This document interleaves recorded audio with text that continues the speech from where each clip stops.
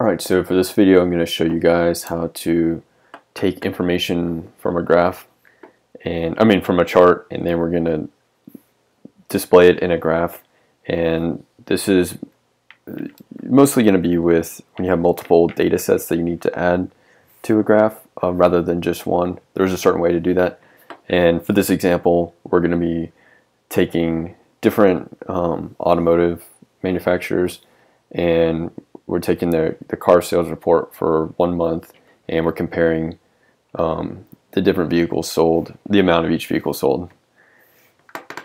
And these are made up numbers. These are not real reports. So I just want to point that out.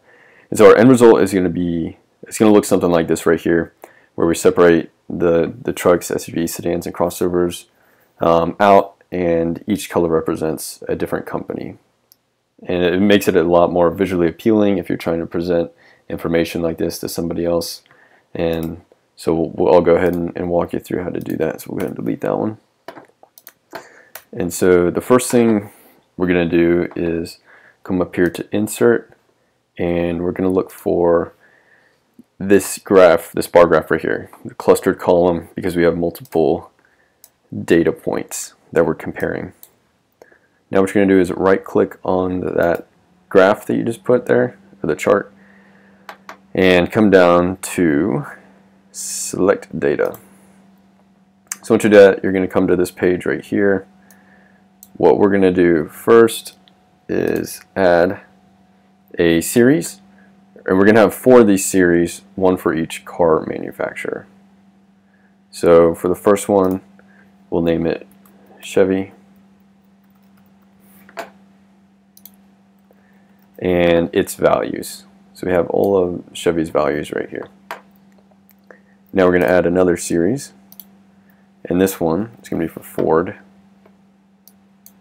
and we'll grab its values. Do another one, name this one Toyota, grab its values, and lastly we need to make a series for Honda, and then we will grab its values. There we go. And so now we have our data input into the graph. Once we hit OK, we're going to see that graph, and if we scroll over, we can see the individual ones. So blue is Chevy, orange is Ford, gray is Toyota, and yellow is Honda. However, this is a little bit hard to read, and especially it has like numbers down here, like what the heck does that mean? So we're going to go back here, right click on your graph, and this is how we're going to fix the number situation. Go back to Select Data, and you're going to see down here, pull this out of the way, horizontal category axis labels.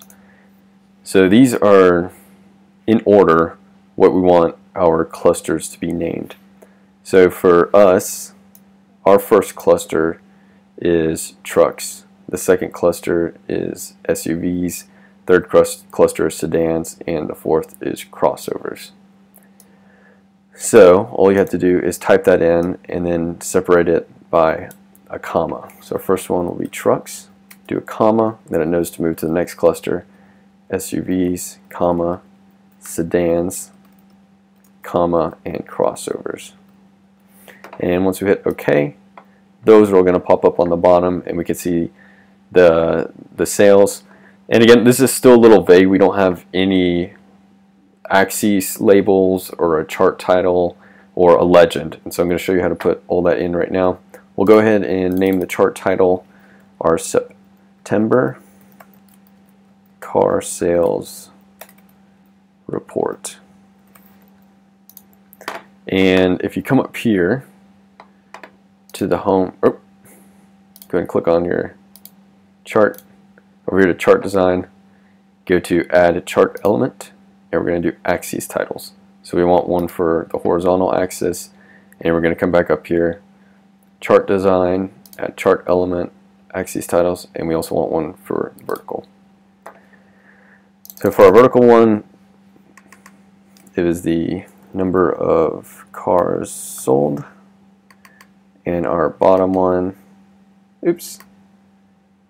is car menu or type of car.